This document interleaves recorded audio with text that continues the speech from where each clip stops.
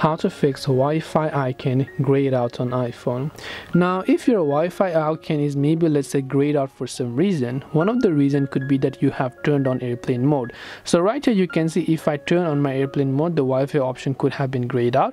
So you can just try to check if the airplane mode is enabled, because this may sound silly, but before doing anything, just ensure this one.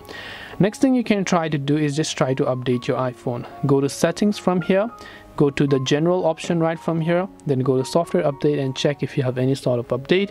If you do, then make sure to update it to the latest version.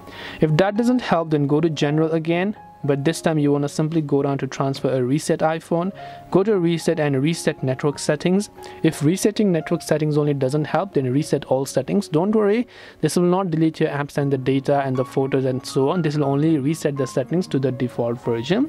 Only if this doesn't help, the final option is to just try to erase all content and settings and factory reset your iPhone to see if that helps you. You can also just try to restart your iPhone as well. I hope that this video helped you. If you have got any more questions, feel free to leave them down below in the comment section. As always, thank you very much for watching till the end of this tutorial, and see you soon in our next video.